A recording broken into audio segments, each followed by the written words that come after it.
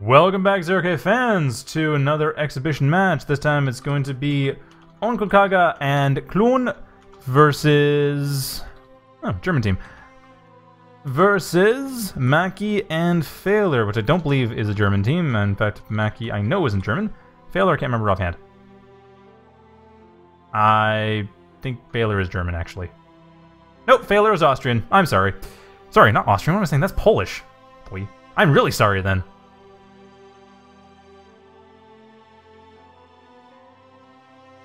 And maackey's American. Anyway, nationalities aside, because the game lets me do that.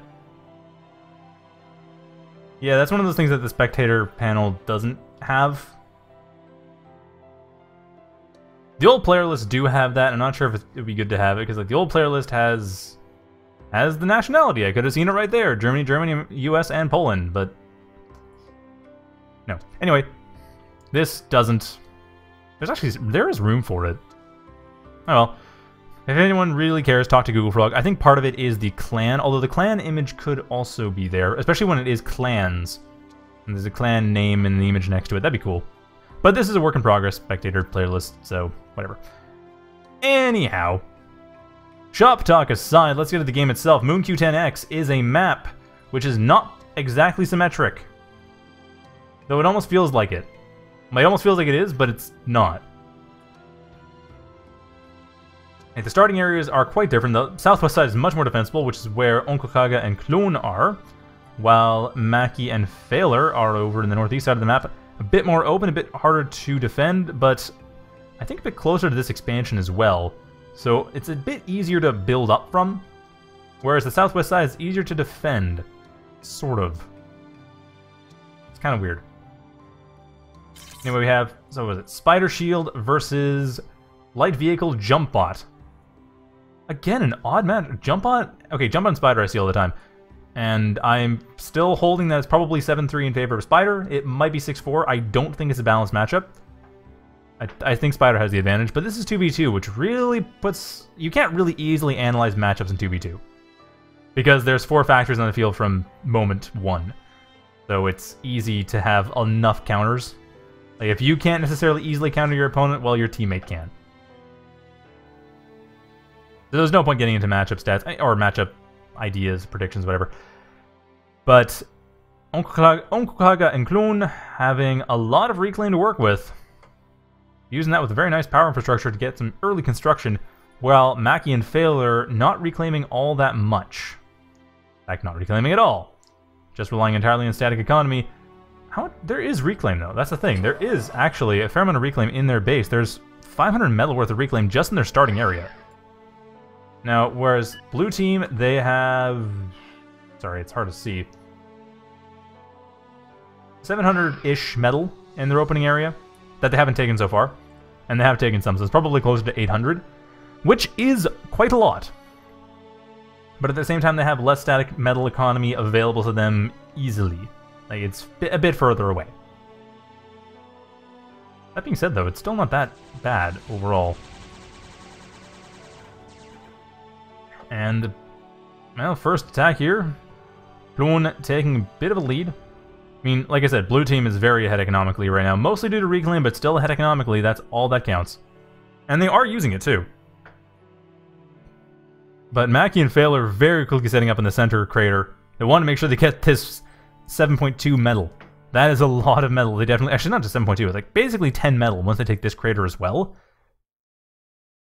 And that would compete with a reclaim quite well.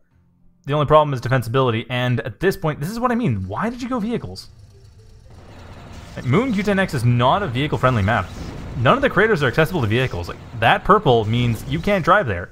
Basically, the vehicles can only go around flank over here, or go around through the main battlefield, and that's, well, more like this. And that's it. That is absolutely it. The Jumpbots, however, have no problem, but there weren't enough units. So the Jumpbots actually have no problem at all. There's basically nothing to stop this. maackey's commander is toast. Very, very quickly being burned to a crisp, so maackey losing their commander early on. Gonna be a bit of a blow. Though, the static economy was not lost, and that commander... I was like losing 3 metal extractors right there, but maackey and Failure are still ahead. They've been building up a lot. So the only question is, how are they going to counterattack this? And it doesn't look like they are going to successfully. Like I said, the southwest side is more defensible.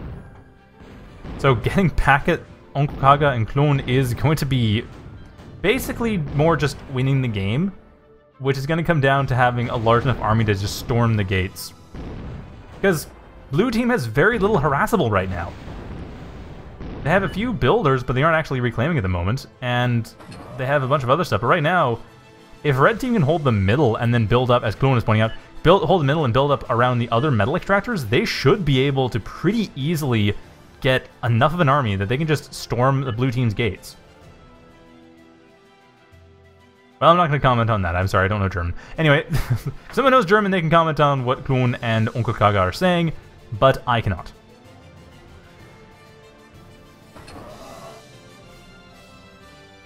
Anyway, at this point, it looks like red team is going to be doing quite well here. I mean, they have a solid position right now. They have the economy advantage, but Klon is going to try to get through this. Gonna try to push through, and the Hermits and Venom are not in the best position. I should point out that the Venom is really the thing that gets rid of Pyros. It is the answer to Pyros that Spider has. Hermits do fine due to their health, but Venoms just hold everything in place and make life so much easier for the Hermits. Not that the Hermits really need much help right now. They're actually doing just fine against these Pyros. But as a general rule, you know, that's one of the biggest things that gives Spiders, I think, a matchup advantage against Jumpbots. It's like Zeus, except cheap. And has a decently high refresh, or decently low reload time, decently high fire rate. Like 2 seconds, I think? 1.7 seconds. Okay, yeah, so that's a little under 2 seconds. Compared to the Zeus's 4, or something like 4. Baylor already going for the gunship plant. No indication that they're going to be going for just Blastwing cheese. At this base, it's a little late for Blastwings, but they might just go for it anyway to try to break down the gates. Probably going to go for Rapiers, though, because that's what you just go for. That is the thing you go for, is Rapiers. Because Rapiers are good. Well, Klon with a bit of damage over here, but against Dirtbags, not that important.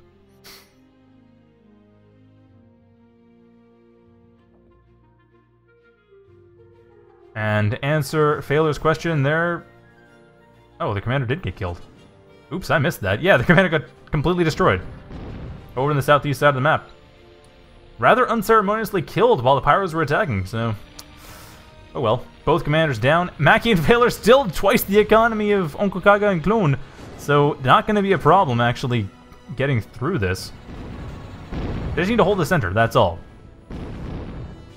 The gunship plant, however, still not yet built. A lot of money going into that, and Maackey and Failer aren't actually... Well, no, not that much, never mind. Only 10 metal per second going into that.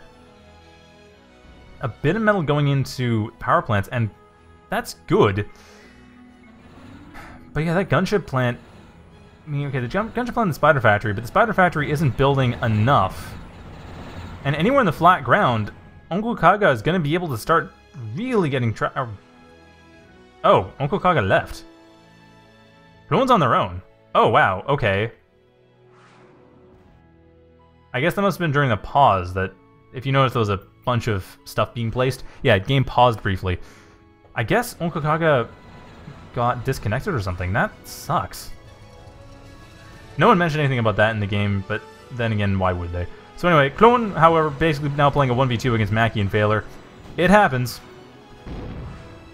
So Klon is going to be pushing in. This is the flank I was talking about. Klon making use of that. And like I said, just... Okay, light vehicles make sense on the flat ground. I mean, basically the Spiders have to be on the crater. At this point, it makes it really hard for Red Team to push forward.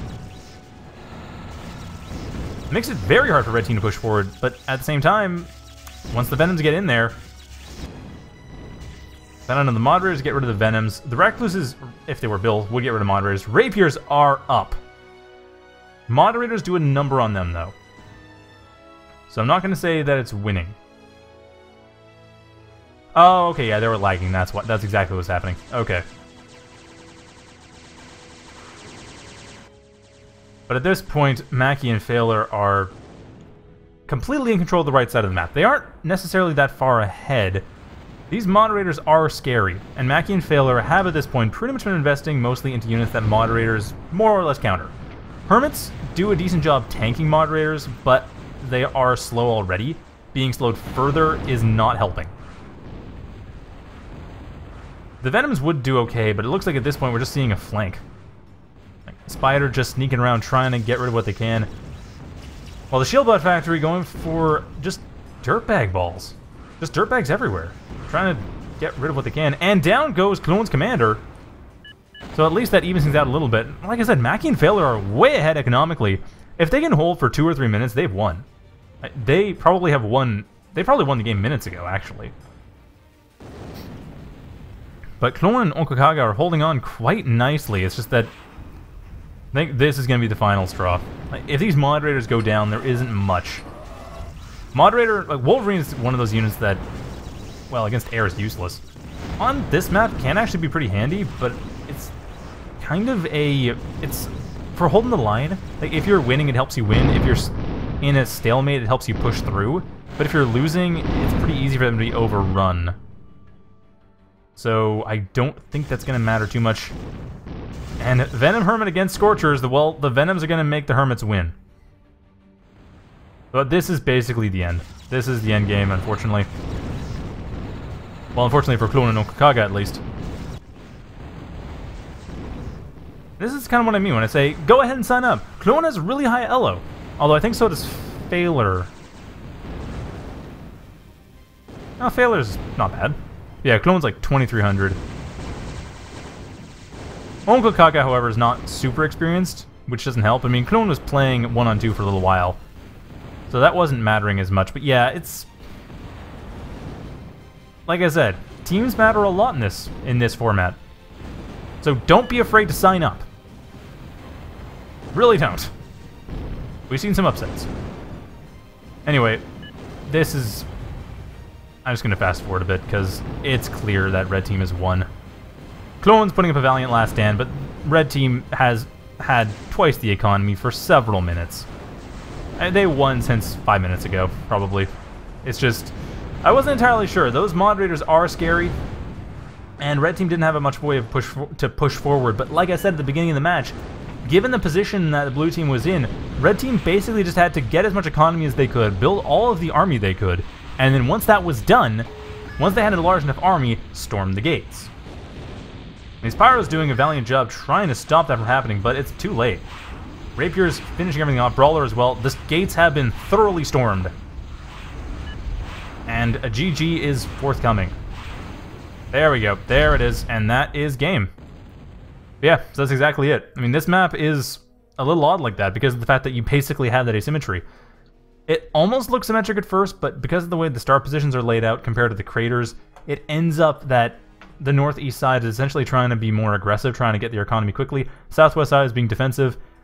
If the southwest side can get the crater, it's really hard for the northeast side to get back. If the northeast side gets the crater, then the southwest side also is hard. I guess this crater matters a lot. Although I am kind of surprised that this wasn't expanded to as much, but yeah, this crater matters a great deal. If the northeast side had lost this crater, they probably would have had no position, because then the southwest side, they would have had a defensible position to fall back to if necessary. They would have had the economy, and they would have also had a great position on the northeast side's base in order to finish them off. But yeah, the northeast side built up, got their army, and stormed the gates, and won. So that was that. That was also the stream, so that is going to be it for me tonight. Thank you for watching, and like I said, sign up for the tournament. The link's in the forum. I will put it in the description on the YouTube video. But yeah, just go to the 0K forums. The 0K forums have it. I think the 0K homepage has it as the main news item, because it usually does. So go there, sign up, and have fun. Anyway, thanks again for watching, and have a good night, everybody.